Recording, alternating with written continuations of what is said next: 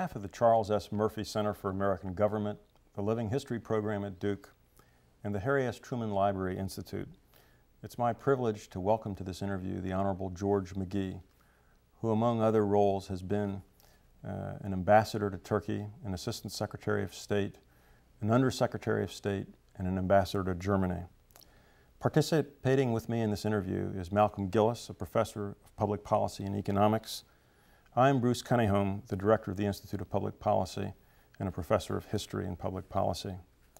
Ambassador McGhee, our focus is going to be on your career in public service, but before getting to that career, I'm wondering if you could look briefly back at your past growing up in Texas and going to school in Oklahoma and seeing if you can remember which issues or which events occurred in your life that had some kind of bearing on your future role in public service. What was important in your past?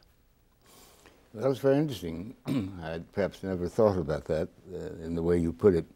As a young lad, I was very interested in geology. I went out over the fields and picked up fossils and identified them. And later, this led me to become an oil geologist. And curiously enough, when I was Assistant Secretary of State, it became invaluable because I was the only person dealing with the Anglo-Indian oil crisis and with the 50-50 agreement in Saudi Arabia who really knew anything about the oil business. Then it gave me quite an advantage over the British representatives that I dealt with and with the company people that I dealt with. Do you remember when you finished, I guess, Phi Beta Kappa at the University of Oklahoma, and I presume you went subsequently to Oxford, when you applied for your Rhodes Scholarship and got it, what the gist of your interview was when they asked you what you were going to do with your life, what you were going to study?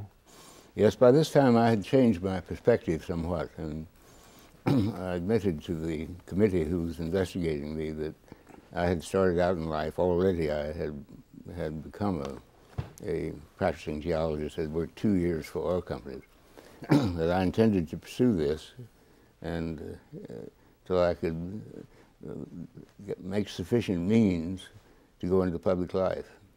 I already had this as my goal. I didn't know how long it would take, and fortunately it didn't take very long. What from your experience at Oxford stayed with you out of that whole experience? You went all the way through for a doctorate. Well, my interest in Oxford turned more towards political things, which I had known nothing about before. Art, philosophy, and history. I spent most of my time reading generally in these fields. My own research I did alone, and I could govern my timing any way I chose. And so I tried to read broadly and attend the lectures that were being given there. There were a great many distinguished physicists who came there, Arthur Holly Compton, Schrödinger, and there were a great many people like G.D.H. Cole and Sir Alfred Zimmern who were making speeches there in current political affairs. I sought to broaden the base of my education. And then shortly after graduating from Oxford, I guess you found that the war had broken out, what, two years later or thereabouts? And you worked for a number of civilian agencies, but the War Production Board and a number of others. And then you were in the military, I guess, with a bomber command under Curtis LeMay. Were there any experiences there that stood out in your mind that you remember vividly?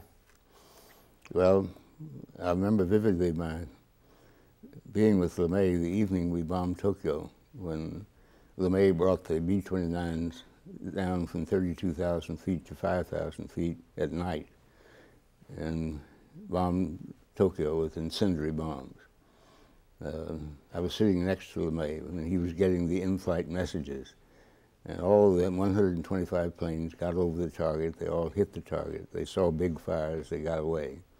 It took 2 days because of the smoke to get an estimate of the damage that had been done. And we were appalled to see that we had burned down 42 square miles, the area of Manhattan Island, and later we learned had killed 150,000 people. After your tour in the military, you went to work for Will Clayton, I guess in about 1946. What was the genesis of that relationship? How did you wind up working for this distinguished... Well, Will Clayton was a man I greatly admired. I'd known him in Houston, and I came up before I went in the Navy and worked in the War Production Board. At the time, he was head of the Reconstruction Finance Corporation. He was buying raw materials, and I was participating in the acquisition of raw materials needed for the war effort. And I admired him so much that I wanted to work with him. And at the same time, when I got out of the Navy, I wanted to join the State Department. So I applied and got a position in his office at the lowest level. I remember Fisher Ames and I shared an office together. And I managed to work directly for Clayton for some two to 3 years. And after that, you went to the Greek-Turkish Aid Program and then subsequently got appointed Assistant Secretary of State for Near East and African Affairs. The basis of those appointments by Harry Truman was what, your connection with Will Clayton initially and then the good job that you'd done with the Greek-Turkish Aid Program? Well, no one had figured out how you administered the Greek-Turkish aid. I didn't participate in the making of the policy, but once we had the money from Congress, someone had to devise how it should be run. The State Department had never done anything like this before. We were responsible for administering the program. So I had set up an interdepartmental committee with all the agencies of government who could contribute to the program: agriculture, treasury, commerce. And I had become so enmeshed in it that when it came time to appoint what they call the coordinator for aid to Greece and Turkey under the law, they appointed me. I was about 35 years old, and it was quite an important job for a young man. And then you became the Assistant Secretary of State. What background did you have, if any, in the Near East other than dealing with Greece and Turkey at this time? Well, when the Greek-Turkish program was just about over, Dean Rusk called me in one day. He was Under Secretary of State then. And he said, "Have you ever heard of the Arab refugee problem?" And I said, frankly, no, I've been so engrossed with Greece and Turkey.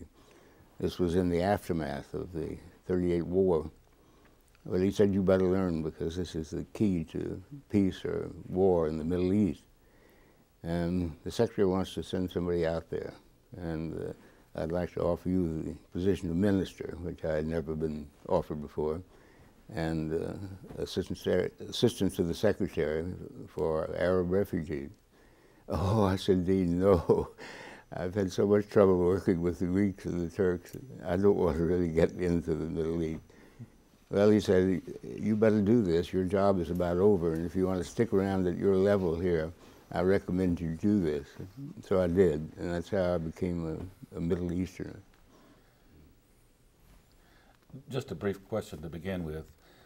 Did you know George Allen, who was also a trustee and Very a well diplomat? indeed. He was a contemporary of mine. I live in the house that George built in Bahama. I'm sure George would have built a nice house. He did. He did. As you know better than anyone else, Mr. Ambassador, the Arabian American Oil Company, Aramco, for a long time had an oil concession in Saudi Arabia that prohibited income taxes.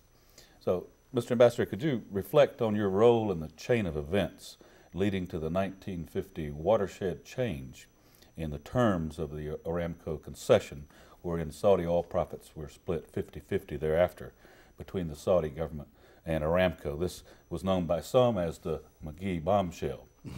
Specifically, why did the State Department, through you, take the lead in encouraging this change, and why was it done when it was done? Well, the reasons were very clear. The Saudis weren't making enough money, really, from their oil. Their income was pitifully small. They received only a royalty, not a share of profits. And they kept threatening that if they didn't get more, that they were going to look to somebody else, and that they might cancel the concession of the Aramco people. The Aramco officials were thoroughly sympathetic to the idea of giving more. They knew the problem. And however, their parents, the major oil companies, thought that they were being too soft with the Saudis. We were convinced that they had to give more. And we didn't want to be responsible for telling them that or how much to give. So we organized a series of meetings. We had a meeting with the Aramco officials, and they were thoroughly in sympathy with this idea. So they brought the parents down, and I asked our political officers to describe Ibn Saud's problems.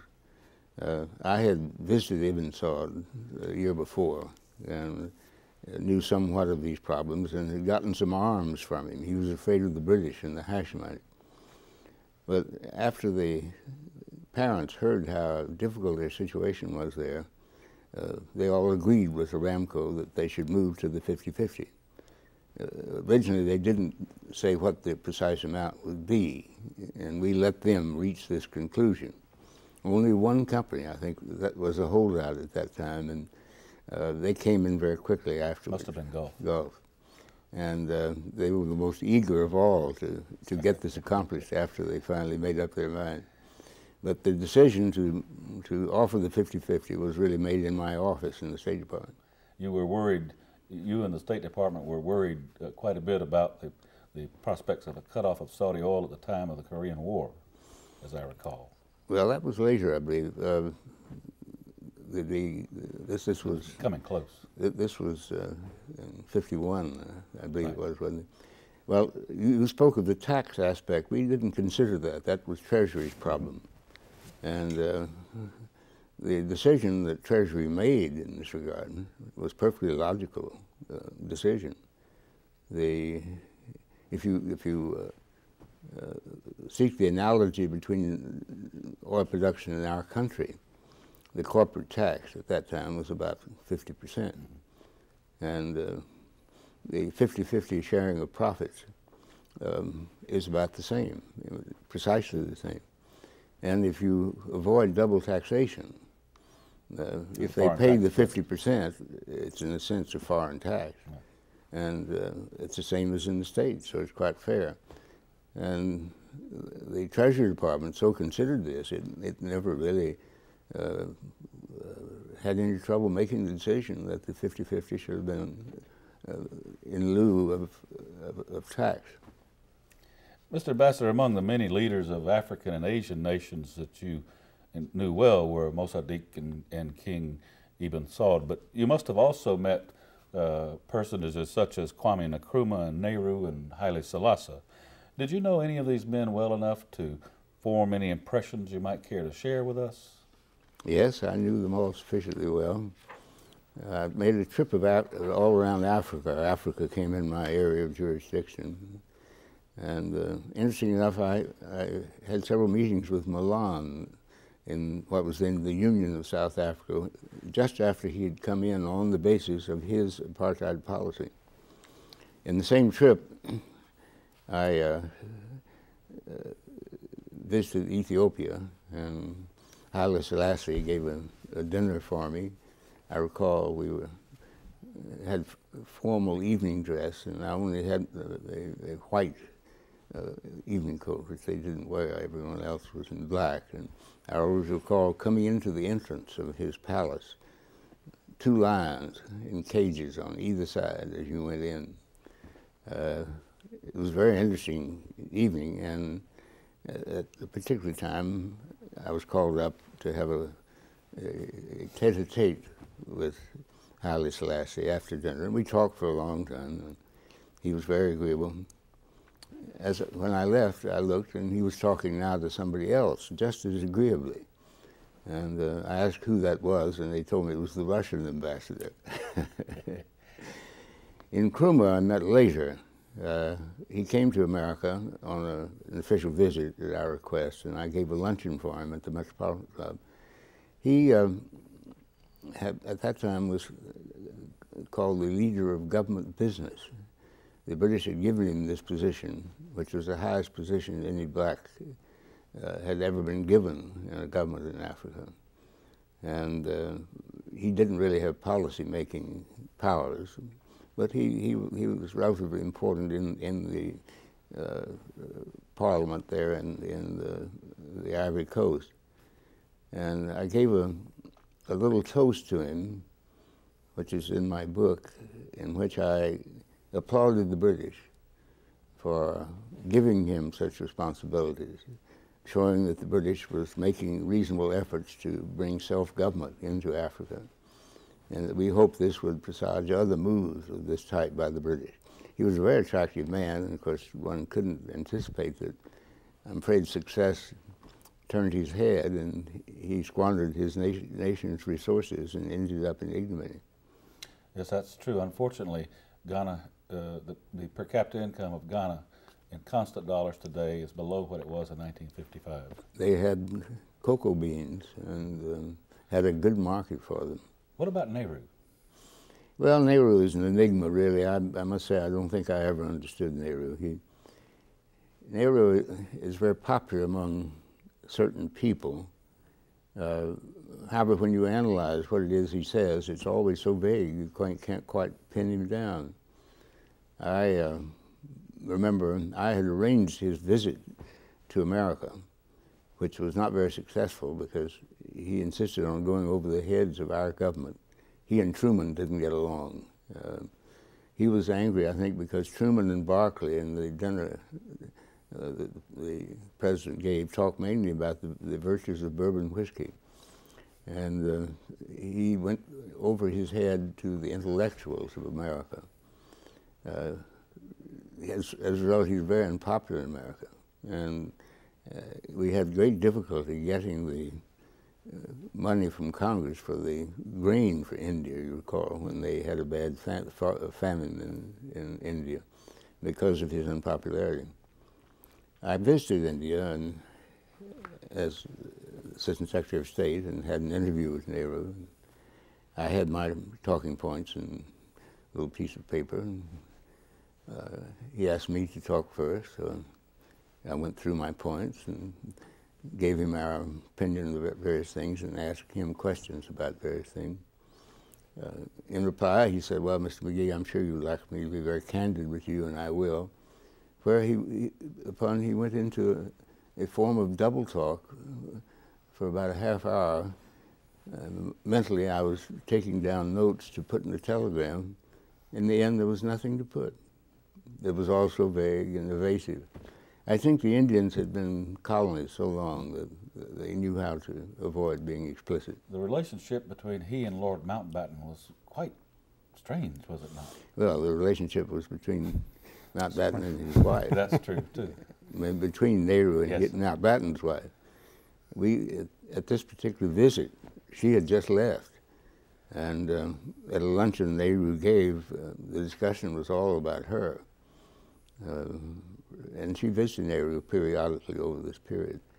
He and Mountbatten got along very well in working out the division of India. And did Mountbatten know about all this? Oh, everyone did. Oh. By 1949, Iranian American Oil Company was the third largest crude oil producer in the world. But in April 1951, as you well know, Mohammad Mossadegh was chosen prime minister, and within a month issued a decree nationalizing the oil industry. Well, nationalizing Anglo-Iranian. This, of course, enraged Britain, and Dean Acheson sent Averell Harriman out as a special envoy to mediate between Britain and Iran. Could you comment on your perception of Harriman's role at that time and leading up to the death of Mossadegh? Yes, I participated in the meetings that led to the decision to send Harriman out, and I urged this because the British were at an impasse and they asked us to help, and Harriman is one of our ablest negotiators. And he took out with him Walter Levy, the greatest oil expert we had, Bill Roundtree, who was a great expert on the Middle East, and Vernon Walters, our present ambassador to Germany, as his interpreter. And I imagine that Averell stayed out 6 weeks, 2 months totally during his stay there.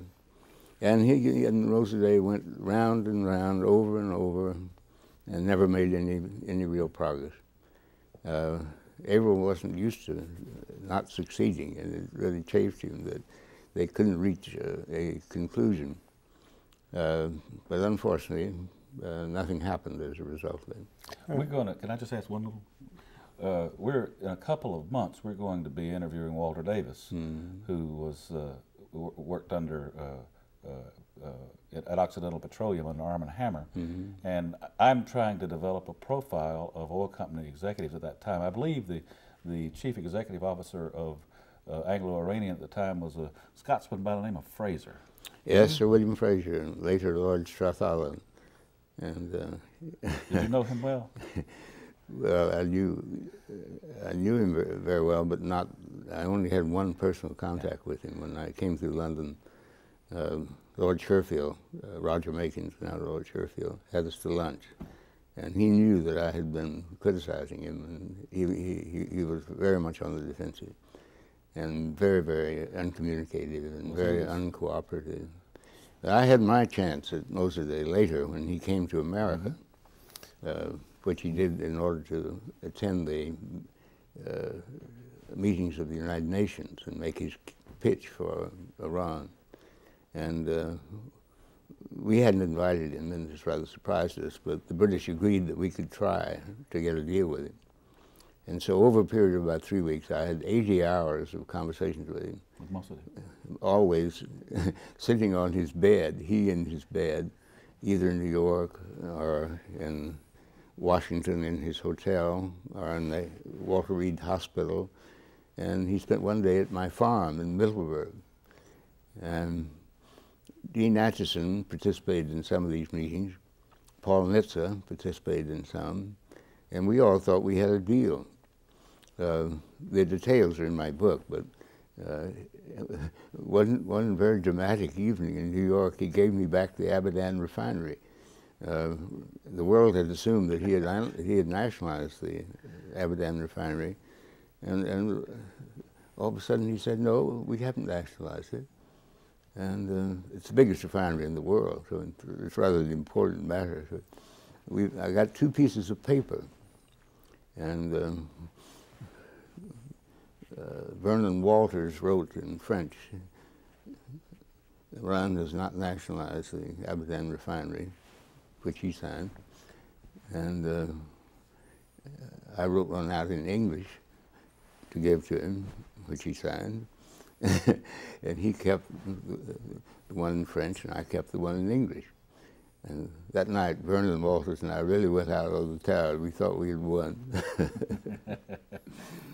Well, I just wanted to play out a little bit more the Iranian question here, and that is that you may remember that Dean Acheson characterized British policy during this time as persistently stupid. And here, you know, you'd had a 50-50 sharing arrangement worked out in Saudi Arabia, and somehow the British weren't able to come to grips with the Iranians, even with our intermediation. At the time, you spent a lot of time trying to work that out, think through the process. What was your sense of what the problem was with the British? Was it simply an old colonial mentality? Was it something more avaricious? Well, it's complicated. After this meeting I had with the Aramco parents, I went to London to tell the Foreign Office and Aramco that they were going to have to give, and I mentioned something big. I didn't say precisely 50%, but I said, your gas Gaolshan agreement will be outdated, so you must move. And this is going to happen very, very soon.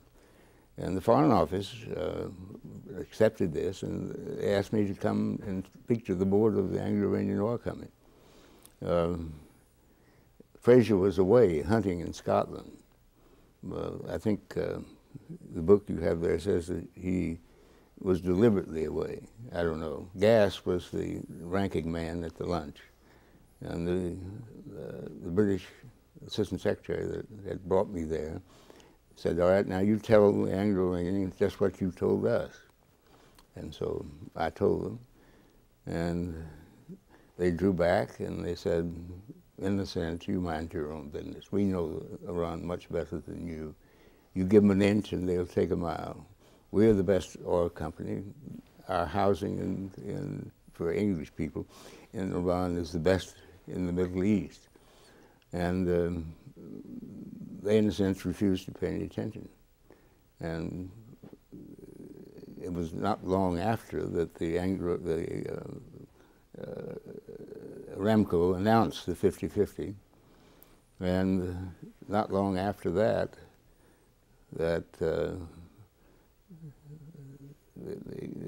Ras Marah, the new prime minister of Iran, was shot, and the properties were nationalized.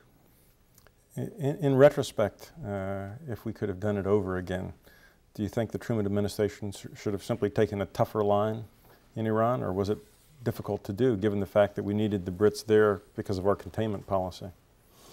Well, Britain was our closest ally at that time, and they were in a precarious position.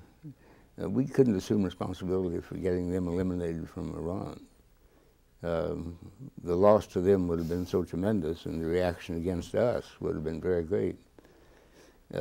Everyone understands that it was the obdurateness of Sir William Fraser. He was an accountant. His family had a small oil shale firm, and over a period of time, he had come into the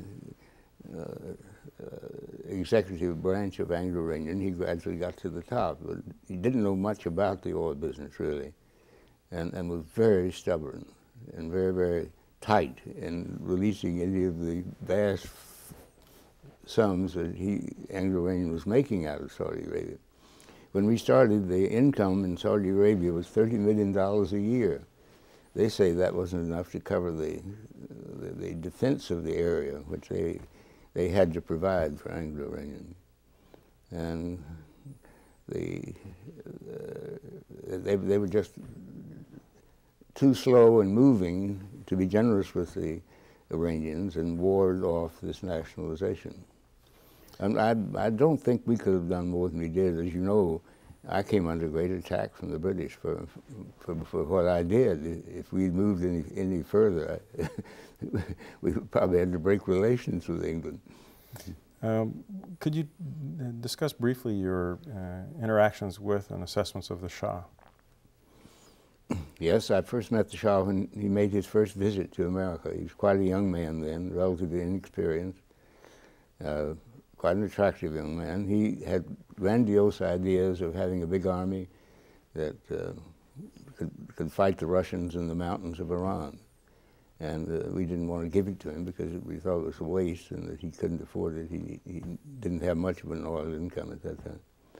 But I took him and he made his presentation to the Joint Chiefs of Staff, and they were polite with him, but after he left, they thought his plans were too grandiose, and so we didn't give him any arms aid at that time.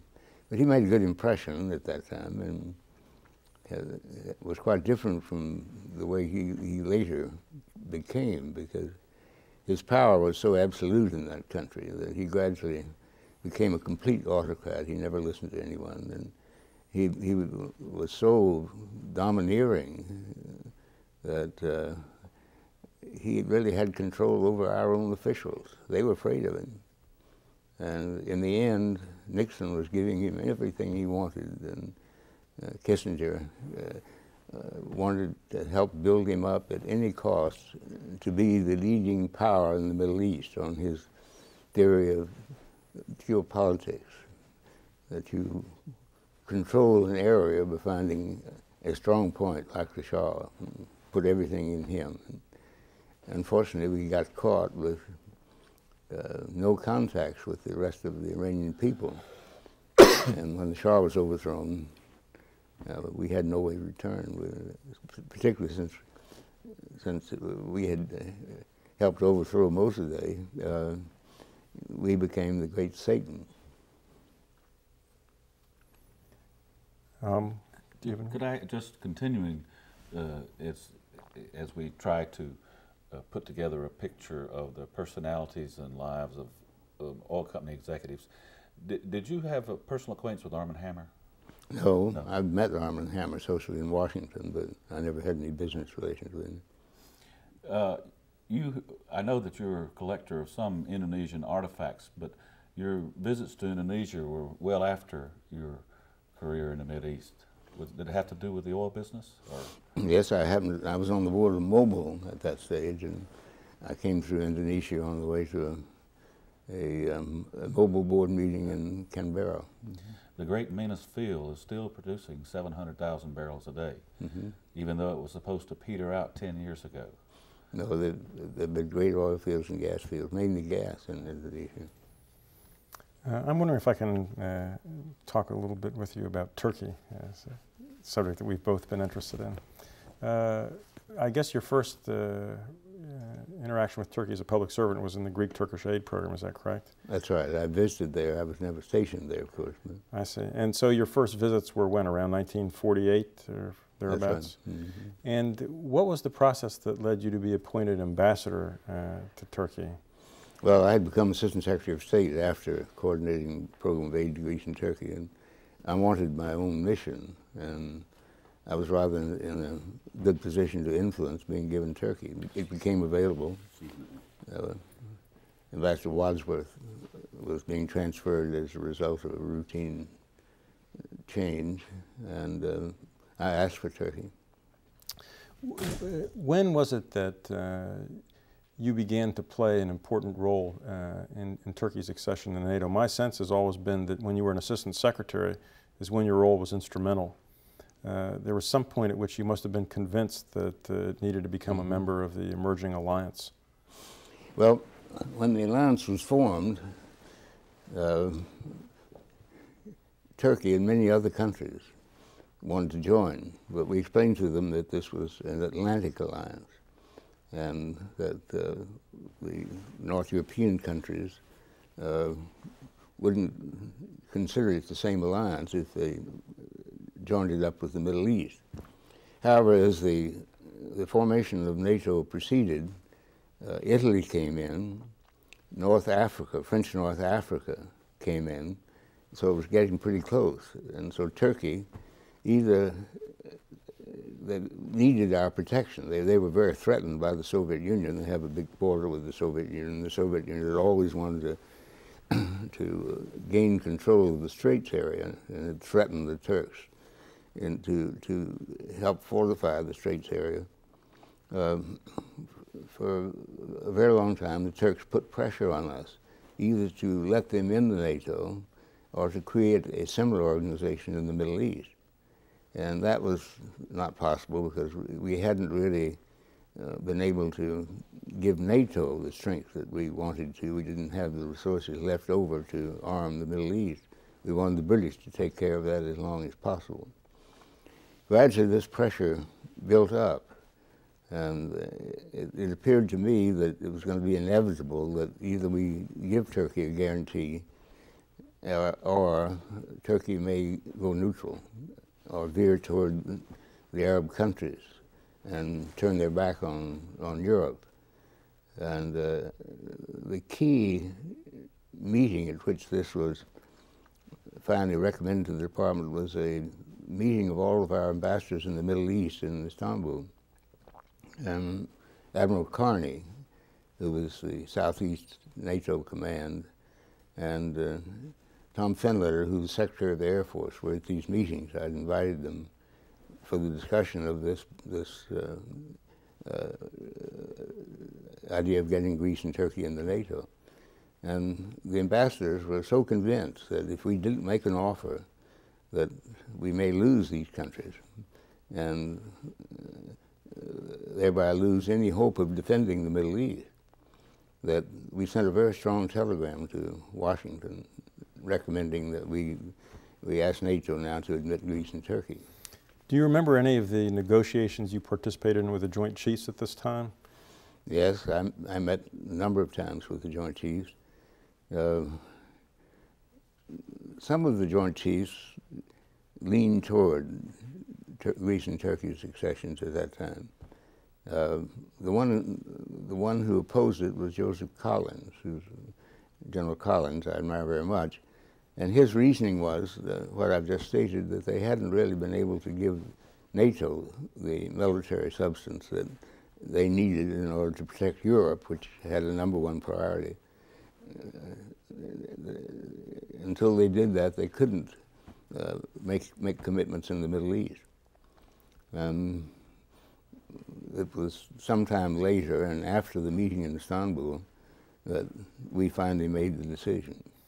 Do you think that your sort of independence as an oil man, if we can call you that, gave you a certain amount of clout with the State Department because you weren't beholden to the bureaucracy. You could go wade in with the Joint Chiefs and make your case.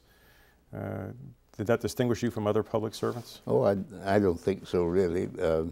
George Allen would have done the same thing. I don't think the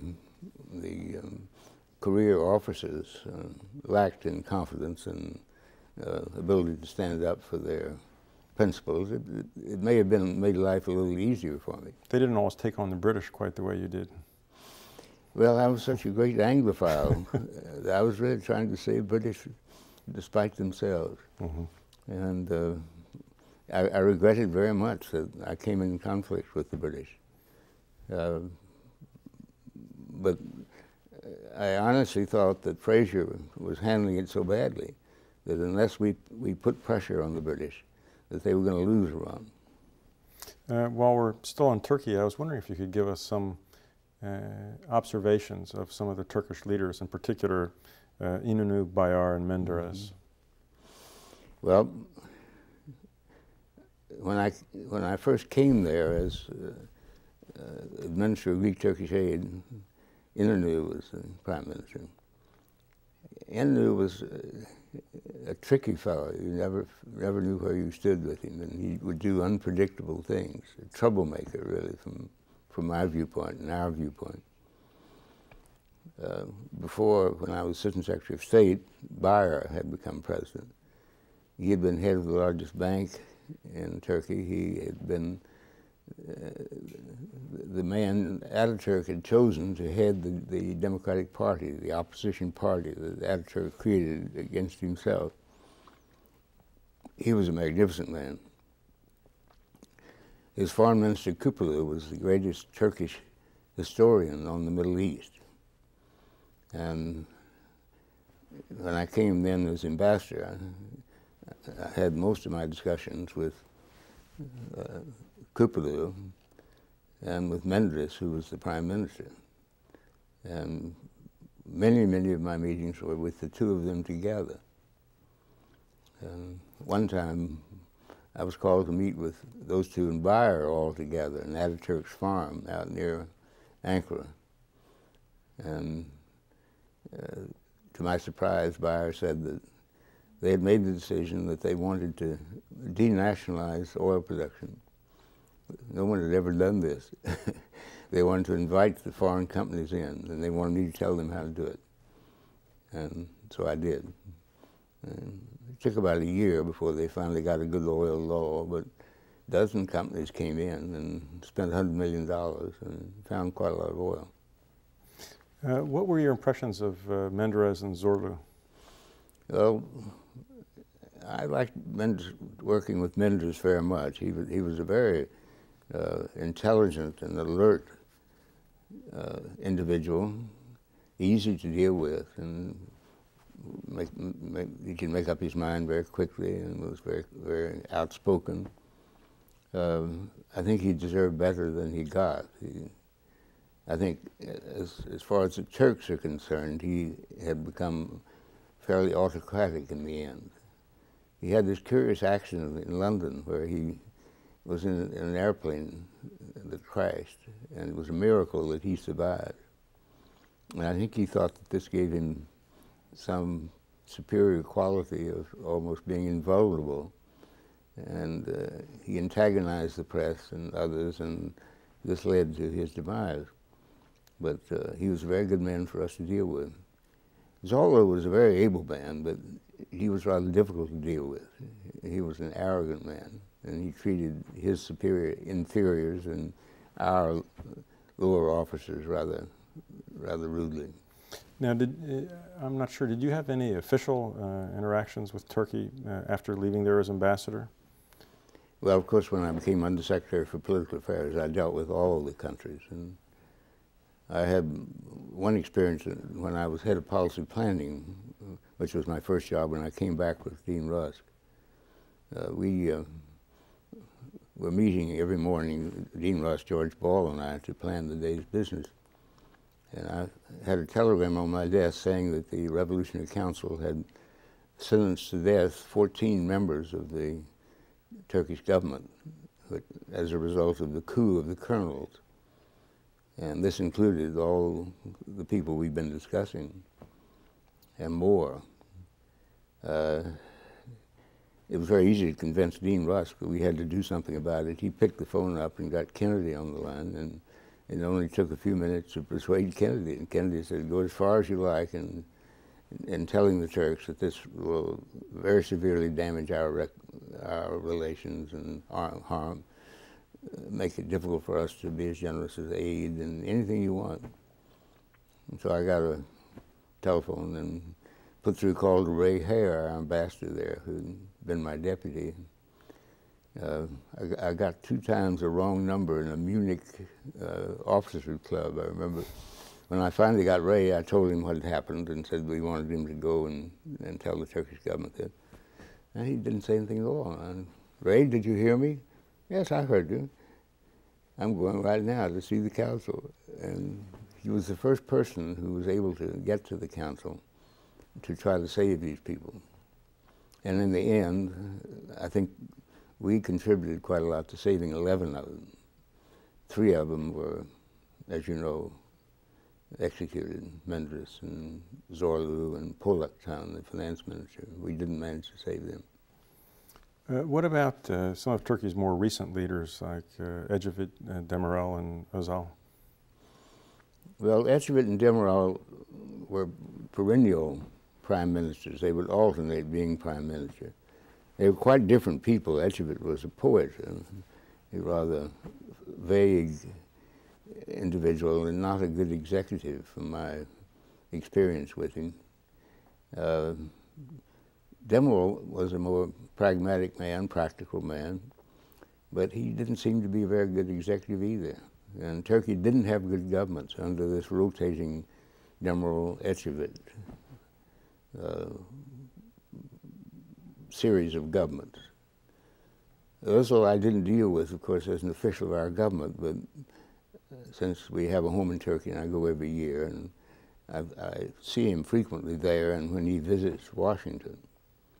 He's a very able man and very experienced. He worked for the World Bank and he is a trained economist and speaks perfect English. Unfortunately, he has sort of lost popularity in Turkey and is now president, not prime minister, but he took with him to the presidency the powers he had as prime minister by some reason. He, if he went to the polls today, people don't think he would have more than 25% support of the people. But he has enough deputies left over from the era when he was more popular, so that he can't be removed for another 2 years, I think the period is. So he has 2 years in order to rule. His greatest problem is that he's not been able to overcome inflation. And this is the main thing I think that people hold against him. Inflation is caused basically by overspending, resulting in large public deficits, and spending somewhat for political reasons to obtain votes for his party in the area where he's building dams and helping people in economic projects. As you reflect on your years working in public service with particular focus on the Middle East, as you look back on your experience, were there any particular triumphs that you felt you personally had, or perhaps failures, things that you might have done differently? Yes. I feel very good about getting Greece and Turkey into NATO. I think played the most important role in our government in achieving that. And I'm convinced that this is what locked the door of the Middle East to the Soviets. And if we hadn't done that, the Soviets could have moved in and taken it. As you recall, your book, you have a map which shows the thrust that the Soviets made to within 18 miles of Tehran, and that they made into Greece, the guerrillas from Bulgaria and Yugoslavia. And there's no question that the Soviets had in mind taking the Middle East by force. And once Turkey and Greece came into NATO, this was stopped. That I think was a turning point in the history of that part of the world. Right. See, I agree with you. I think that was a success and it was easy. What about things you might have done better? Well, one thing I greatly regret that I wasn't able to solve the Arab refugee problem. That was my first assignment after Greek-Turkish aid. And at that time, there were 800,000 refugees. I think if Israel had taken a couple 100,000 more at that time, that would have appeased the Arabs. And we put that up to the Israelis, and they turned it down. And I thought, the approval of our government to block an Export-Import Bank loan. It was a $100 million loan, and they'd drawn half of it. But to hold it up until they took 200,000 refugees. And it's in my book, the fact that I asked the Israeli ambassador to lunch with me to tell him this. And I did it as tactfully as I could, but very clearly that we were going to hold up the Export-Import Bank loan. He looked me square in the eye and he said, "You won't get by with this. I'll beat you." I got back to my office, and within a half hour I had a call from the President Truman's office saying the President wished to dissociate himself from blocking the Export-Import Bank loan. And the chance then of getting Israel to take the 200,000, which I think would have almost solved the refugee problem, was lost.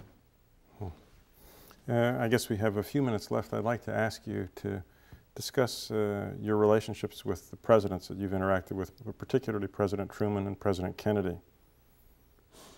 Well, President Truman I admired very much. I was a junior officer, and I saw him only with Atchison. I was often with him when Atchison would put proposals to him, and I watched him react. His mind worked very simply and very clearly. He wouldn't let anything get complicated. He didn't worry about the reaction of the public, his popularity. The only thing he worried about was the attitude of the Republican leaders, since they controlled the Senate. And once, however, he was convinced that he could get Vandenberg to agree, and Dean Atchison recommended he say, "Okay, Dean, go ahead." He was a great executive and a very good president. I greatly admired Jack Kennedy. He was an inspiring man to work for. He was a charming man, an infectious smile, and I did a lot of negotiations for him. One with Ramses Trujillo, the son of the dictator after his assassination. My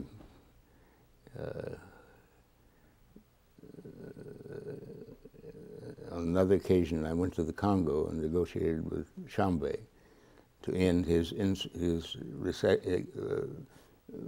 recession from the Congolese government, get him back into the Congo. I stayed with him a week, and we negotiated every day. And both of these were done under direct instructions from Kennedy. He was a great man to work for. Did you know him before he became president? No. So he appointed you an Undersecretary of State and ultimately Ambassador to Germany. Yes, because Dean Rusk brought me back. I was in Dallas one Sunday morning, I got a call from Dean. He said, "I don't know whether you've read it, but the President just asked me to be Secretary of State, and I'd like for you to come up and help me get started." And so I said, "What time is it there, Dean?" He didn't know what I meant. He told me the time. I said, "Well, it's a little late today. I'll be there in the morning." I went up and never came back to Dallas. Did you ever have any interactions with President Eisenhower? I know you were a consultant to the National Security Council during his tenure in office. Yes, I had a little, when I was ambassador in Turkey, he was commander of NATO, and he made a very successful visit there. I saw quite a lot of him. I was with him in all of his meetings, and he spent considerable time in the embassy. He's a very attractive fellow. I remember one evening he had a very hard day, but a lot of people in the embassy wanted to see him, so he came and stayed very late and talked with everyone. He took a shine to one of my sons and carried him back to Istanbul the next day in his plane. When he left him, he said, "Now I'm going to send you a picture of myself when I get back to Paris." And he wrote down on a little piece of paper, "If I don't send you my picture, the next time you see me, you can hit me." Because this captured my son. He didn't send it. Oh, he was a very charming fellow. But I served under him just for a while after he came in until I was replaced by Averill Warren. But when I came back, he appointed me to a member of the Draper Committee, which was the committee to study the economic and military aid question, the relativity of aid to the country, which lasted a couple of years, a very interesting assignment, and appointed me as a consultant to the National Security Council.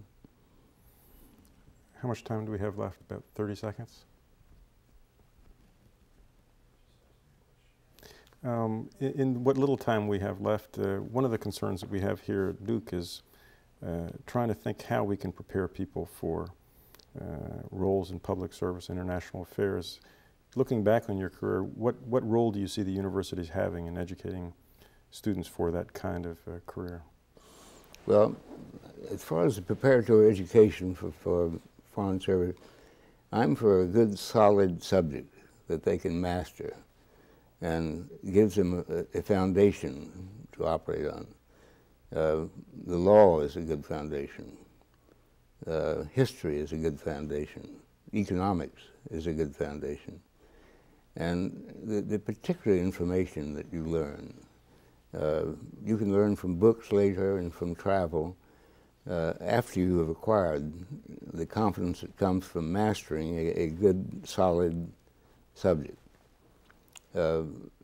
Now, apart from that, I think you can do it by exposing them to leaders whom you get here and talk to them. They get insights that they wouldn't otherwise get. I think they can be helped by spending a year in Paris or London with the objective of trying to understand the government of those countries and the background history of these countries. But I wouldn't waste too much time on just miscellaneous subjects of rather transitory value. The man has a great deal more intellectual confidence, I believe, if he has mastered a subject like the law or history or these other ones that I mentioned. Ambassador McGhee, thank you very much. Thank you. I enjoyed being with you, Bruce.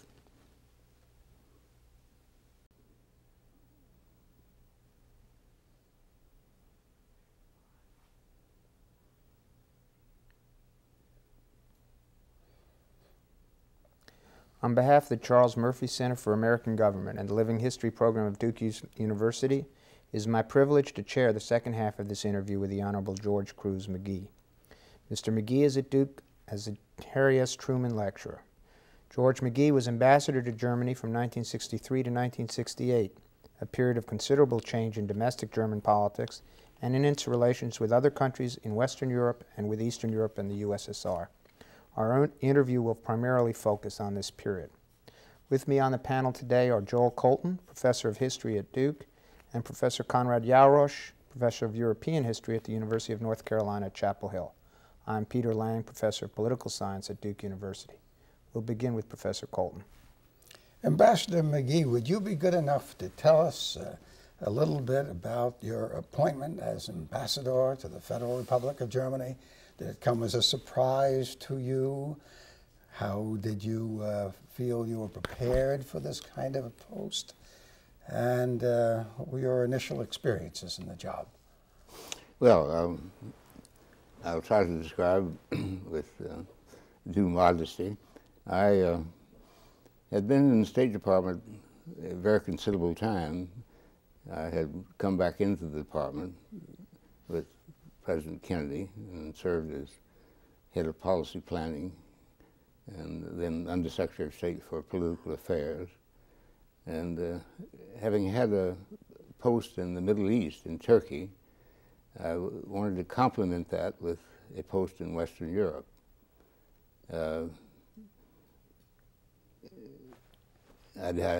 Didn't have in mind any particular country I would have enjoyed very much because I lived in England and very close to England, being in England. But the first country that came up was Turkey. And I had spoken to the secretary and said that if a Western European post came up, I'd like to be considered. And he, when Turkey came up, obtained approval from the president and offered me Turkey, which I was happy to accept. And would you tell us a little bit, though, about the appointment to Germany, the Federal Republic of Germany? Well, I apologize. That's what I really I misstated. I said Turkey. No, this is Germany. All right. Yes. I had previously had considerable experience with Germany. As a young man at 18, I had worked my way over to Europe on a cotton boat and spent considerable time in Europe. And later, when I was in the University at Oxford, I spent most of my vacations in Munich and took lessons in German at that time with the hope of going to Göttingen University. I studied geophysics at Oxford, and Göttingen was outstanding in that subject.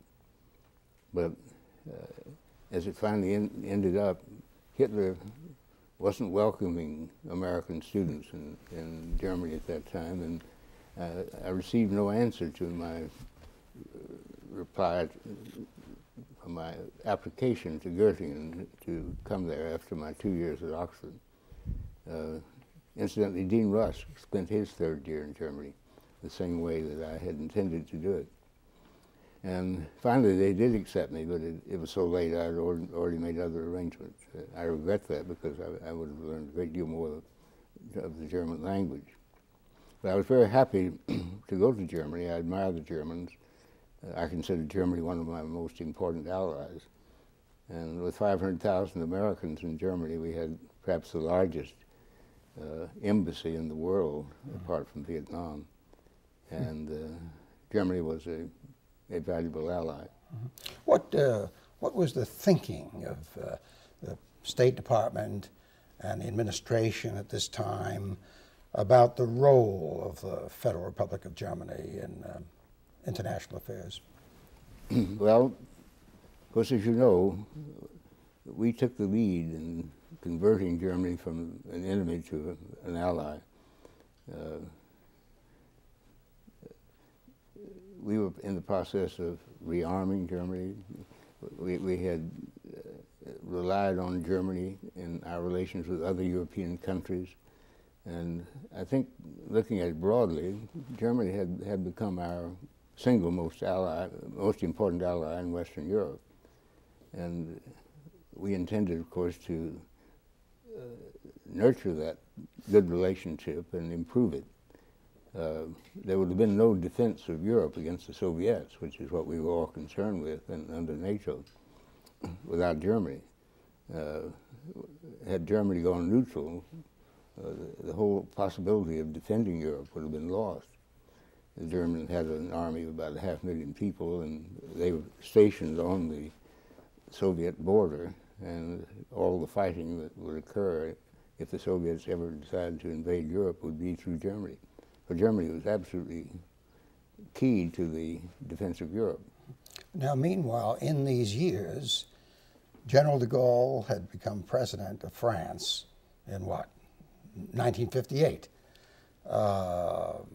Did this change the situation, especially in terms of the American attitude toward Germany or concern about Germany and the way in which it might go in the direction of de Gaulle's foreign policy?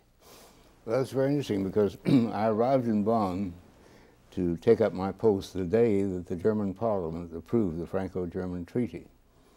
And as you know, de Gaulle was very unpopular in our country. He didn't cooperate with us and went out of his way to cause trouble, among other things, blocking British entry into the common market, which we very much wanted. However, we didn't really object to this treaty. We couldn't really see any danger in these two elderly men who had gone through quite similar experiences in the post-war and considered themselves above the other leaders of that time because of their seniority. If they had this sort of love affair at the end of their careers, it was a very personal thing. And if the French and Germans had not been friendly with each other, for example, we would have been trying very hard to make them, to assist them in a approach in order to make them friendly. Europe has had 3 world wars, starting back in 1870, over French-German rivalry. And that has always been the greatest danger for war in Europe. And to overcome that was worth a very considerable sacrifice on our part to have to put up with de Gaulle. I personally, while I was in Bonn, always supported the French-German alliance and told the Germans so. And the French thought we were opposing it. They thought that we were trying to be a rival with them for the first position with Germany. But I always assured them that we were not. But was there some concern that de Gaulle's almost neutralist position in many ways, or at least his denunciation of the two hegemonic powers, the United States and the Soviet Union, might interfere with the kind of support that West Germany was giving to the Western Alliance? Well, Adenauer and Erhard subsequently were not going to be taken in by de Gaulle. They attached much more value to their relationship with us than they did to de Gaulle.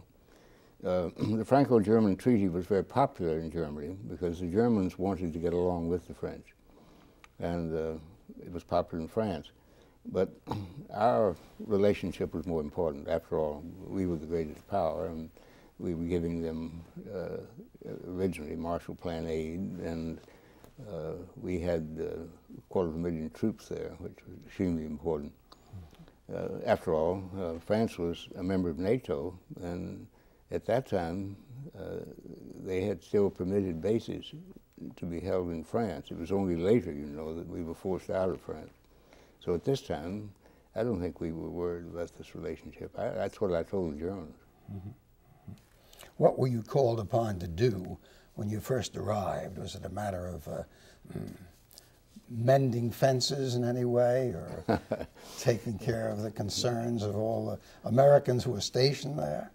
No, it will amuse you what I had to do. The first thing was the chicken war. Fulbright came from a state that raised chickens.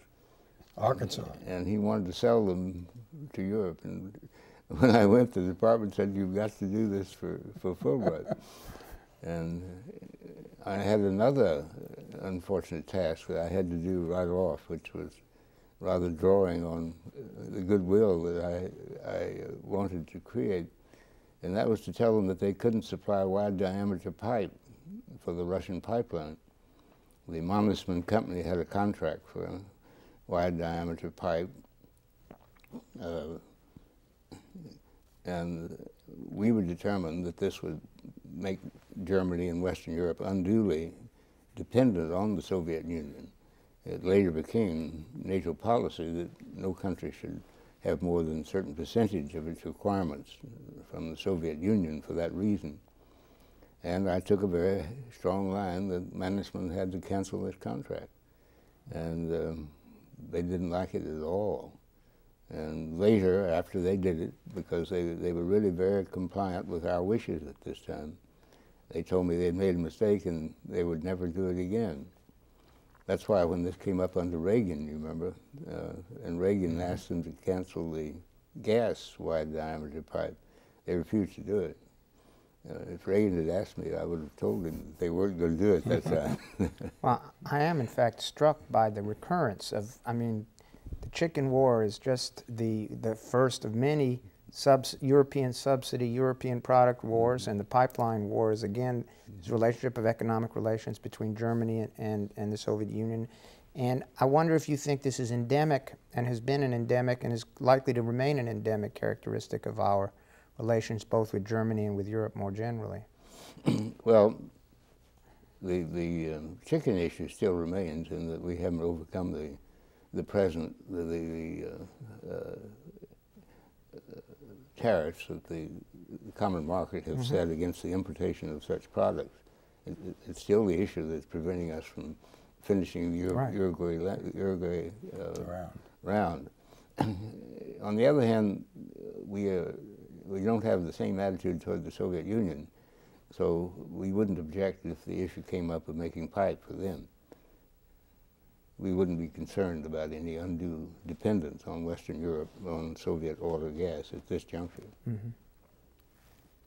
Were you heavily involved in other economic matters at the time in Germany? Yes, we had then the Kennedy round of tariff negotiations going on, which were dragging on for a long time. Eventually they were quite successful. Perhaps the one most important negotiation that took place was first the nuclear test ban treaty, but more important, the non-proliferation treaty. And that was a very difficult treaty. The Germans didn't want nuclear weapons. They couldn't have them in the first place.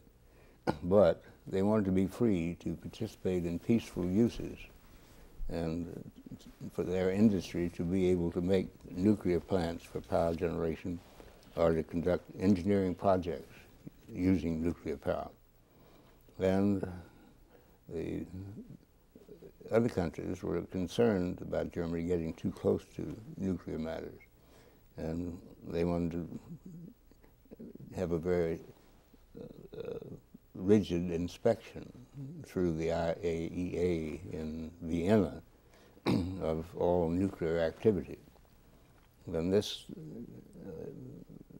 negotiation dragged on for a couple of years while we attempted to hold Germany and put them under rather strict discipline in their desire to get free. And eventually we compromised on many issues with them, and they were the last important country to sign, but they signed. What kind of personal contacts did you have with Chancellor Adenauer? Well, of course, I had many with all the three chancellors of Germany that I dealt with. I was there 6 months with Adenauer before he retired. And I think in my book I cite that I had 89 meetings with chancellors of Germany, all of which are reported in my book. But he was a very interesting man. I remember the first meeting I had with him, largely preparing for the Kennedy visit, which happened only a month after I arrived. He talked most of the time, but I think the meeting lasted almost 3 hours. He would have been, what, 87 maybe? He just at 90. And he was very alert, though, and in good form. I had many talks with him. He sometimes was a little naughty in leaking things to the press that were somewhat critical of us. But I worked very hard on keeping a good relationship with him, so he would hold these to a minimum. But he couldn't resist if an important international journalist like Sulzberg came to Bonn to have a conversation with him, and he would tell him sometimes things he objected to that we were doing.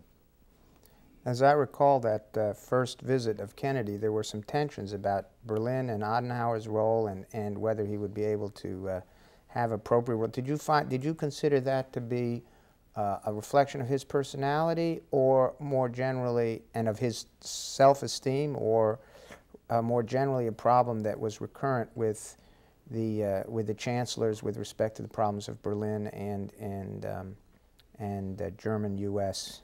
Berlin relations. Well, this was an interesting little contretemps. The issue was who took precedence, Brandt or Adenauer. Berlin was not legally a part of Germany.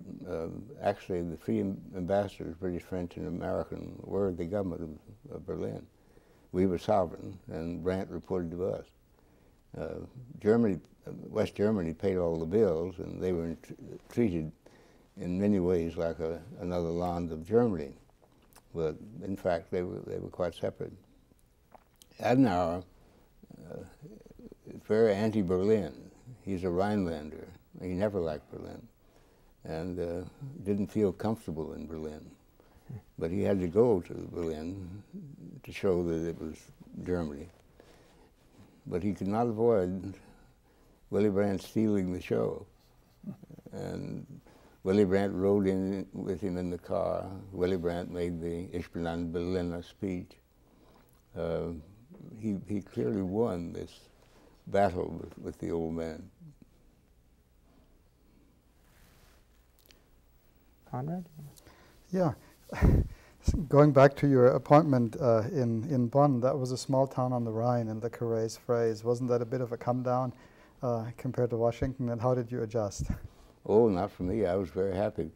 The last thing in the world I wanted to do was to get into a big city like London, Paris, or Rome, where you have to entertain local people all the time and are caught up in the local social life. There was no life like that in Bonn. And we had a large family, and the embassy was a very pleasant family home. We had 7 acres going down to the Rhine, and we had a lovely view of the Siebengebirge Mountains beyond the Rhine, and we were very happy just to stay at home. No one came there unless they had business. In the whole 5 years I was there were only 2 or 3 senators that ever came there. You get 2 or 3 a day in London, Paris, and Rome. And people who came, they came for a real reason. And we had adequate social life. We entertained in our home in 5 years 16,000 people, and that was quite enough. Then it wasn't quite as much of a shock to be from the center of power in Washington to something that was getting more important, but still not, anywhere near where it is today. Nothing could be so important as Washington. And if you're going to be in a foreign country, Germany was a country I knew, and I liked the German people. I liked Germany, and I thought it was just as important as any foreign post that we had.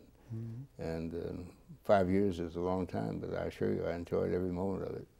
There is a lot of sort of rhetoric about the special relationship, in quotation marks sometimes, and that of course is necessary to sort of bolster alliances on a rhetorical level and to get good feelings going one way or the other. But I think the practice of your work was really concerned with ironing out the difficulties. And could you tell us a few more incidents about things that you saw as particularly contentious, and are they the sort of things that, as Professor Lang was asking before, are likely just to sort of crop up unexpectedly, or are they embedded in the asymmetry of the relationship because we are so much stronger than they are? That's a very interesting question. I used to analyze this because minor matters would crop up.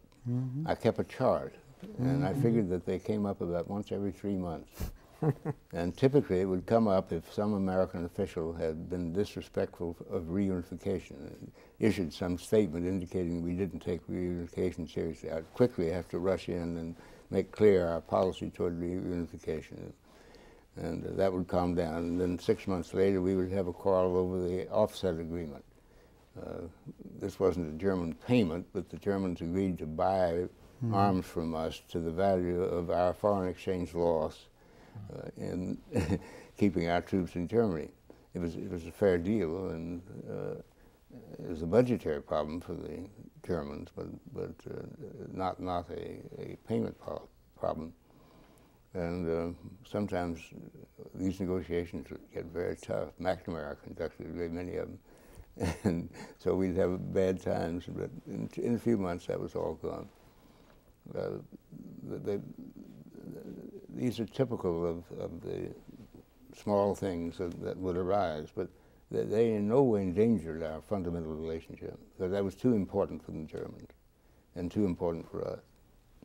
Oh, that's a very interesting answer, because one can turn the special relationship thing on its head. And there's always also a talk about the current crisis of NATO. I mean, somehow or other, or there is a sort of a saying that, you know, German-American relationships have never been as bad as now, and a search for a period in which they have been better, somehow miraculously. And I think, you know, that's certainly not right, but it suggests that something else is going on, that the rhetoric isn't to be taken at its face value. Well, we had some major shifts. When Kissinger came in, Earhart had gone out quite a lot because of our failure to assist him when he couldn't make his payment. Johnson was very tough with him, and I had recommended to Johnson that we be more generous, and had warned him that Earhart might lose his job, which he did. And so it wasn't very popular to be a friend of America if that's the way you're going to be treated. And Kissinger took a turn to go. And for at least 6 or 8 months, our stock went down and France's went up. It never bothered me, because I knew this was a purely temporary affair. I would consider, for example, that the current disfavor of Germany, because they didn't seem to be more eager to pay for the Gulf War. They have offered to pay $5.3 billion, but our people don't think they were quick enough or forthcoming enough. This obviously is a very minor matter. This is not going to disrupt the relations between two great nations like us. And in 3 or 4 months, we will have forgotten all about that. But that is rather typical of the type of thing I'm describing to you. No, I agree. And then sometimes the rhetoric of making it into more of a problem, as it seems, is also designed so that you get all the firemen from all directions rushing to pour water on whatever it is that is just beginning to burn somewhere, so that the relationship stays fundamentally healthy. That is, of course, one way. One issue that arose was Brandt's Ostpolitik. This started really when Brandt was being generous with Christmas passes in Berlin. He had a great flair for doing things for the common people out of humanitarian reasons. He's a man of a great heart, and I always supported him. And when he made his beginnings in Ostpolitik, the rapprochement with East Germany, I encouraged him. On the other hand, there were some people in our government who were skeptical about it.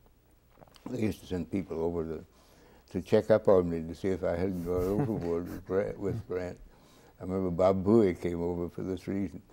But basically, we supported Ostpolitik, but that caused some ups and downs when some people thought he was going neutral in Berlin. Yeah, one of the ironies was that détente was invented in Washington, and when the Germans finally caught on to it, I mean, initially they resisted it, and when they caught on to it and gave it a German word, suddenly it became very suspect. And That's I remember right. Helmut Schmidt being over here, you know, talking to people. He was defense minister at the time, and trying to calm everybody down and saying it's not really as important as you think it is. Well, it made Brandt's career. That's how he got his award. He started with a speech in London on Ostpolitik, and I've recorded the development of the policy. And I think it's contributed greatly toward not overcoming the division between East and West Europe, but making it manageable and relieving tension. Do you give your own policy, American policy, also credit for unification? I mean, I know this goes a little bit beyond the time period in which you were over there, but you must have thought about it a great deal when it was happening. Well, this is one policy that we were absolutely consistent with. We backed unification 100%, no equivocation at all. The only conditions were that both countries were free and both countries accepted it and wanted it. And all the other European countries, many of them were having questions about it. But there's absolutely no occasion when we ever displayed any question about it.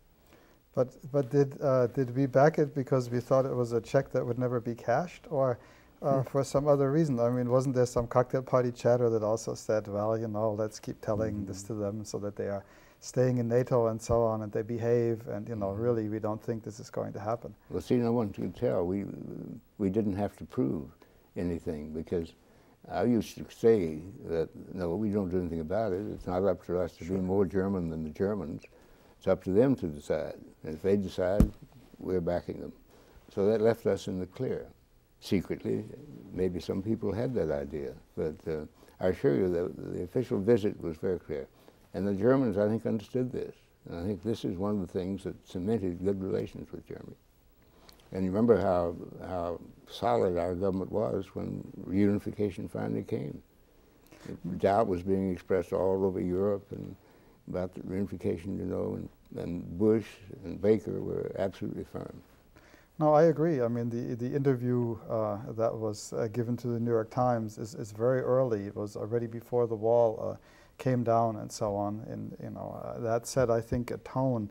And I think our government hasn't gotten enough credit for it in Europe. Everybody is looking to Gorbachev as the person who all did this, and you know, they have kind of forgotten about Bush. I came on McNeil there to make this point. Okay, all right. Let me just ask one question on, but now the three chancellors, Adenauer and Erhard and Kiesinger, the reunification was never on any front burner. It was never high on an agenda, was it, in those days? Well, see, it was high in that everyone wanted it. No one opposed it. And everyone knew there was nothing you could do about it. Yeah. So if there's nothing you can do about it, better just leave it on the burner and wait your time. Even Willy Brandt, I think, didn't he once make some statement about, or use the phrase like, one nation, but two states? Well, yes, but see, in theory, it was always a part of Germany. Their constitution provides for it coming back to Germany. And they never admitted that this was temporary. On the other hand, they weren't willing to create a world war in order to accomplish it. The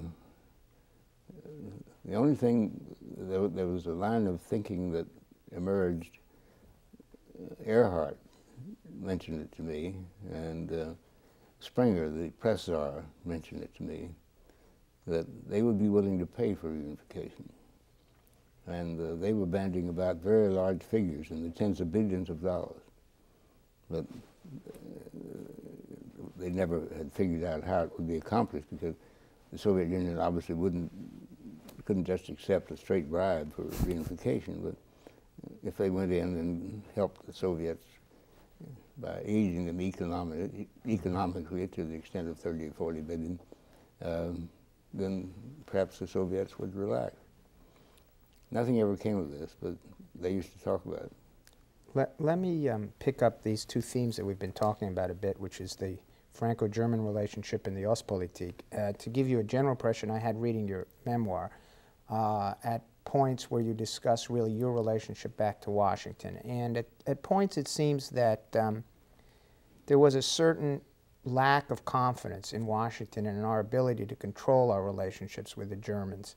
And that each time one of these things came up, like the Franco-German Treaty or the Ostpolitik, or somebody making some noise about relations with Poland or the Soviet Union or pipes, we somehow didn't have the confidence that, as you've expressed it here, that the underlying structure of the relationship was totally solid and that these were passing moments. And I'm curious whether, first of all, that's an accurate reflection of yours, or an accurate reflection of your reflection, and to what you would attribute that. Is you must have thought a bit about this, because in your memoirs you do discuss it. Well, there were individuals in the government and in the periphery of government who were anti-German and who wanted to block good relations with Germany and to guard very carefully against the possibility of Germany going neutral or favoring the communists. But these were very few. Kissinger was among them. He was skeptical about Brandt. He says so in his memoirs. There were various people very close to the president who were skeptical about Germany. But these were just a few isolated people.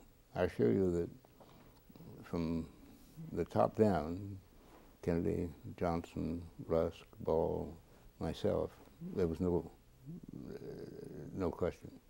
So this wasn't somehow a reflection of the U.S. having only recently become a major international power and somehow not being entirely attuned to the sort of the relationship between structure and this more temporary fluff of relations. Well, see, remember, we made up our mind when Jimmy Burns in Stuttgart said that we forgive Germany, we're going to help Germany build her up. We made the basic decision then, and there was no way we could turn back after that. We are responsible for German recovery. Oh, sure. Marshall Plan and what McCloy did and people of that era. And there was no way we could look back once we'd embarked on this course, and no occasion to. But I don't believe the Germans ever gave us any reason to doubt their sincerity, and being thoroughly allied with the West was what Adenauer accomplished. He put this over reunification. So you considered the occasional outbreaks of anti-Americanism as a nuisance, but not as something that would sort of change the nature of the relationship? I really don't call it anti-Americanism. Maybe some of the students have that view who are very pacifist and against us because we are a military power. We dropped the bomb or something like that. But I don't believe Germans are anti-American. They can't afford to be. Or rather, they couldn't as long as they were threatened by the Soviet Union. It's rather interesting that as a result of the removal of the Soviet threat, our need for Germany is greatly decreased, and their need for us is greatly decreased. So there is flexibility in our relationship that didn't exist before. And some people who've been to Germany in recent months complain that the Germans are not as cooperative as they used to be, that they act arrogantly and that sort of thing. This never occurred in my time. And I believe it's only in comparison with the relative subservience of the Germans to us. The Germans have always been so cooperative. I can't ever recall in my 5 years there any question of duplicity vis-a-vis us. Anytime they misrepresented something or failed to be a good ally. They never liked what we were doing in Vietnam, but they were very polite about it. They sent some hospital units there. They gave $15 million. They gave more than any other country.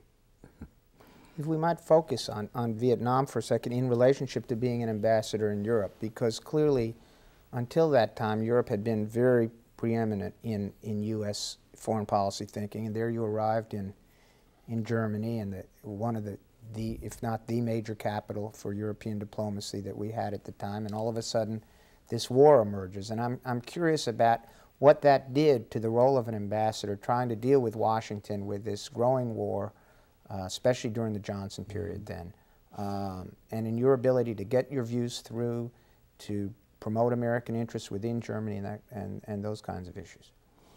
Well, I had not been involved in the Vietnamese affair before I left, and it had not become much of a threat until after I got to Germany. I remember Lodge came there and tried to explain our Vietnamese policy. It's in the book. And he didn't think there was going to be a war. We'd lost a handful of people, almost nobody. And he thought that it would never get out of line. Earhart probed him on this, and he assured him. The German view is that it was a foolish thing for us to do. One thing may be that what we put into that effort was a subtraction, perhaps, of what we could do for Germany and Europe.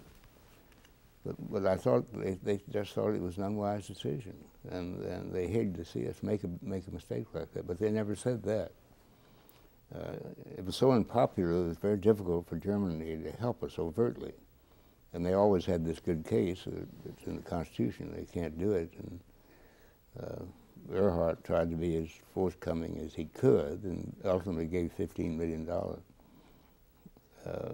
and sent hospital groups, but it didn't amount to very much. And Johnson resented the fact that he didn't do more. But it's curious, the American line used to be that if we don't defend Vietnam, Germany and Western Europe don't think we will carry out our obligation to defend them. That wasn't their reaction. We didn't have to prove anything in Vietnam. They trusted us to carry out our obligations to them. You knew Dean Rusk very well. Did he find himself caught up by the circumstances of that war? Did he ever have any way of checking this kind of continuing involvement, deepening involvement?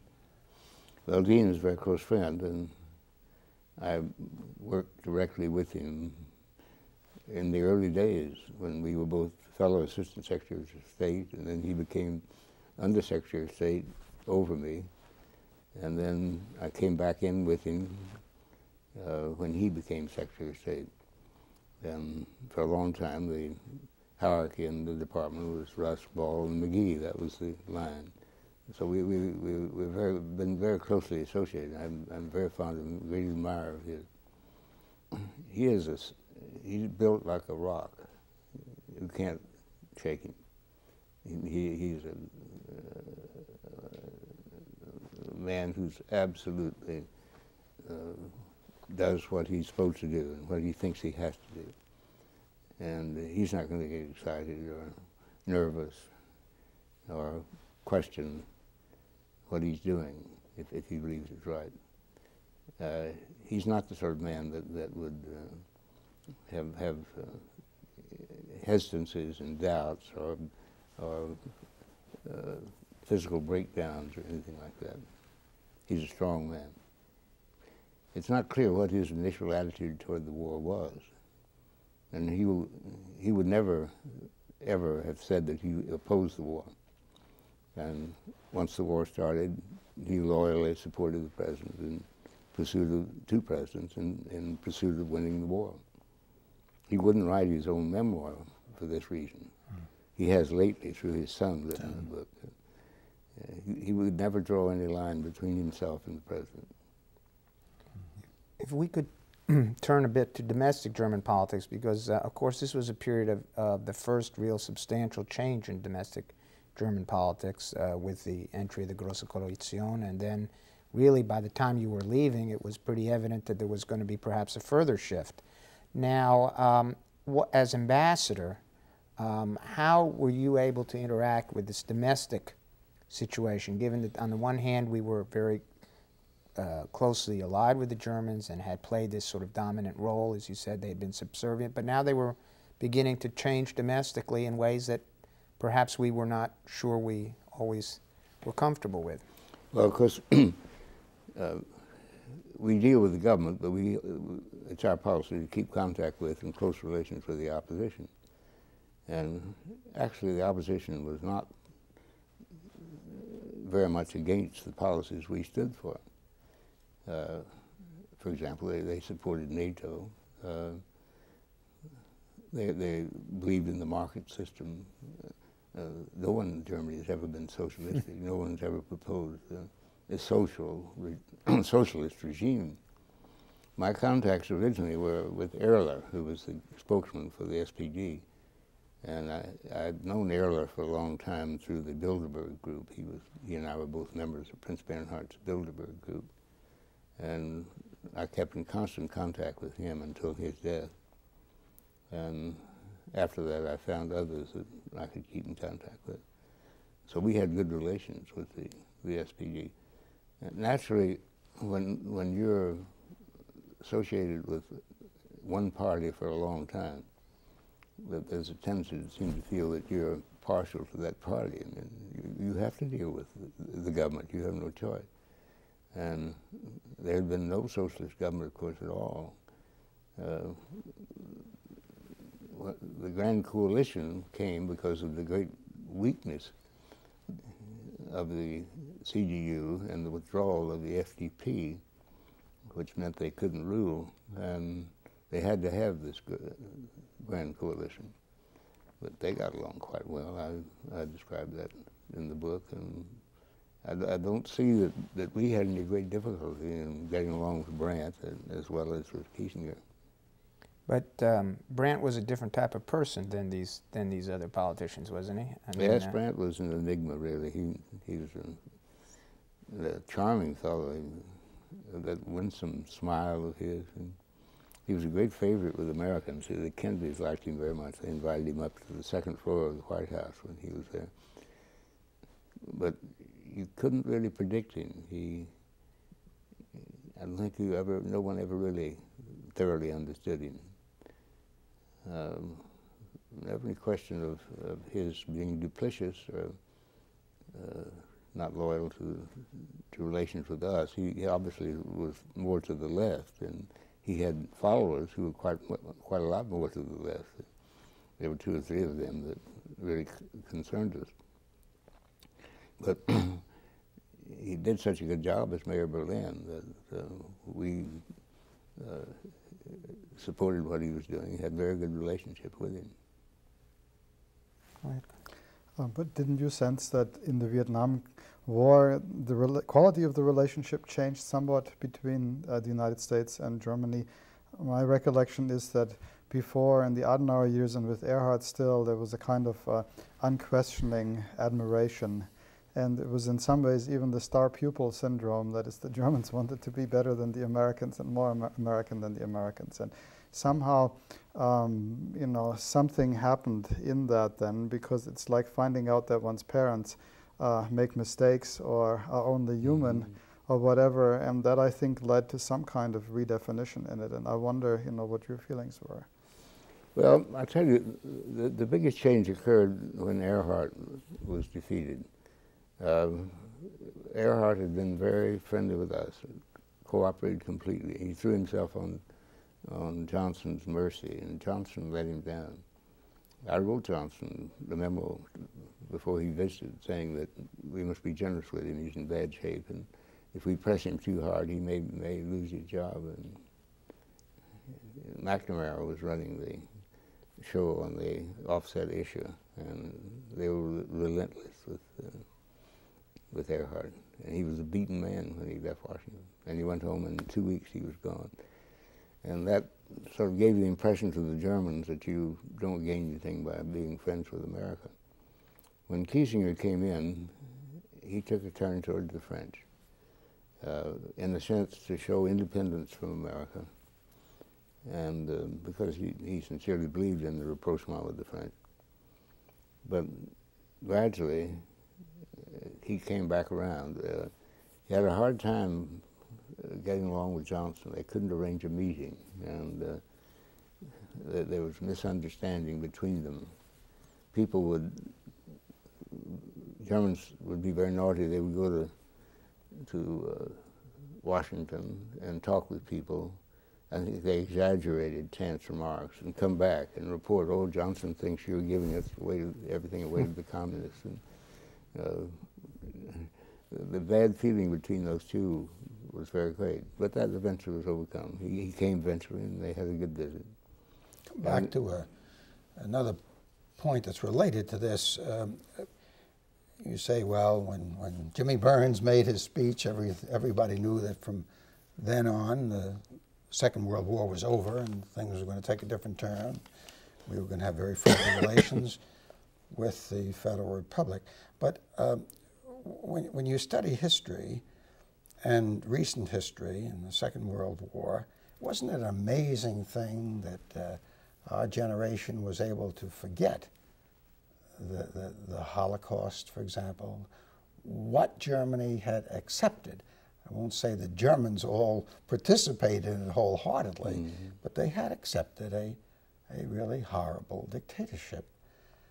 I suppose my question is, and then as recently as during your ambassadorship, when Kissinger becomes chancellor, he himself had, at least nominally, been a member of the Nazi Party. It was so hard to believe that all of this was just being swept under the rug, in a sense, or maybe just it was an honest and sensible kind of rational decision. And I think in some ways, to come back to Willy Brandt, didn't he represent something of a conscience of Germany, sort of remembering what had happened, and his famous visit to Warsaw, in which he pays homage to the victims of the Holocaust. You must have been aware of all this and sensitive to it. I'd been in Germany a great deal before the war, first in 1930, when the communists were first starting to make their move.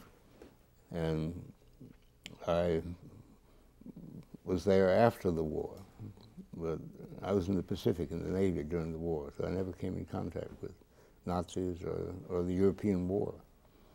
And when I got to Germany, the people I dealt with were people who'd been very carefully vetted for their Nazi sympathies or participation. So I never dealt with anyone who hadn't been anti-Nazi. If they were young enough, they might have been in the German army, but private or something like that. Karsten, I think, was one of those. But none of those people could have had any Nazi record, or they wouldn't have been there. Same is true of all the people in leading positions in business. So I was dealing with people who were either too young, or they were clearly blameless as far as support of Nazism. So it's pretty hard for me to hold this against people who were not involved, and how you can persist in holding guilt against the whole country. It's just not practical. You have to move on and get ready for the next war. You can't keep harboring these resentments forever.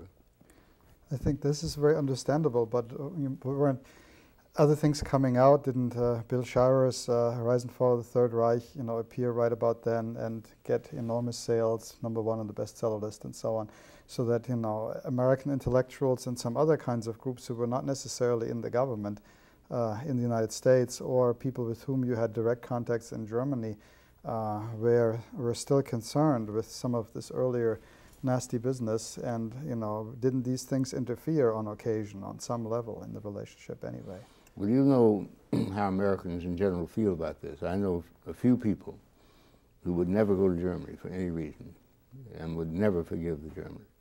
I can count them on my two hands, compared with the people who accept Germany as an ally and have confidence in Germany. The Americans who don't forgive and forget are very few. Oh, sorry, go ahead. No. And I honestly think that you have to get on. We did it with Japan, after all. I mean, they forgive us for burning 150,000 people that night in Tokyo. We forgive them for taking Pearl Harbor, and we have a very good relationship with them. One issue we haven't discussed too much is the emergence of the European Economic Community in this period, and Germany's role there. At the outset, some people have argued that the community was in part one effort of the Europeans to, in a sense, create ties with Germany that would bind it in so heavily into Europe that it would be impossible for them ever to move off on their own. But gradually in the 60s, Germany began to become more of a force within the community itself. And I was wondering how the embassy reacted to these things. And I know there were tensions even about the community and whether that was a good or bad thing, although those became more strong in the 70s. By the time I got to Germany, our fundamental policy was to support the community, including the enlargement to include England, and for the community to make progress in getting more into political and economic matters. And we would have welcomed political unity at that time. It's rather amusing that when they come now for full economic unity in next year, the Americans are getting worried that they're doing this for some ulterior reason. We forced them to do it. We were pushing them all during this time. Half my conversations were to get the Germans to support European unity, to support more unity in economic matters. This was our policy. What was the rationale for that policy? Basically, that a united Europe would be a stronger Europe and a bastion against the Soviet Union. So it was largely in a Cold War context that we saw it. Everything. The Cold War dominated everything in this era. I think it dominated policy all over the world, much more than we realized. Everything we did, and I spent 40 years in the Cold War. Well, let me pick up on the Cold War, because we haven't mentioned a name, and I'm very interested in getting your reaction. George Kennan. You must have thought a great deal about Kennan's role in developing the containment policy, and then how it seemed to have worked out in practice. I know he wasn't completely happy with the way people interpreted some of his ideas. But he pretty well disavowed it. Yeah. And it's rather interesting. Most people would give him credit for the Truman Doctrine. In his last article in Foreign Affairs, he disavowed that he had ever intended anything to happen like the Truman Doctrine. The containment policy was de facto. I mean, the Greek Turkish aid was containment. Nobody had ever put it in the same wordage that Kennan used, but everything we did was containment. When I was out through South Asia, trying to persuade these people not to be neutralists, to arm themselves and be prepared when the Soviets came, everything I did, the aid we gave, everything was containment. It was the Cold War. I think we were interested in Africa almost entirely because of the Cold War. We were in the Congo because we were afraid the Soviets were going to get it. Now, did he feel, though, that some people had interpreted it too much in a military sense? Mm-hmm. Yes, he says that he was interpreting it in a political, ideological sense, and he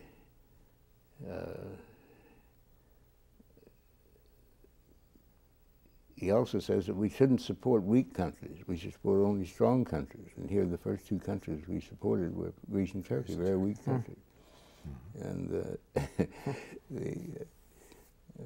though it's funny that George gets credit for people who think are good policies, policies which he himself has renounced.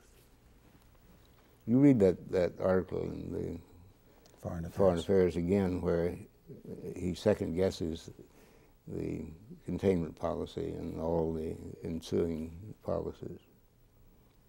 You still respect him, though, for his contributions to thinking about these matters in that way, do you? Or what is your reaction to George Kennan? Well, George Kennan is a complicated man.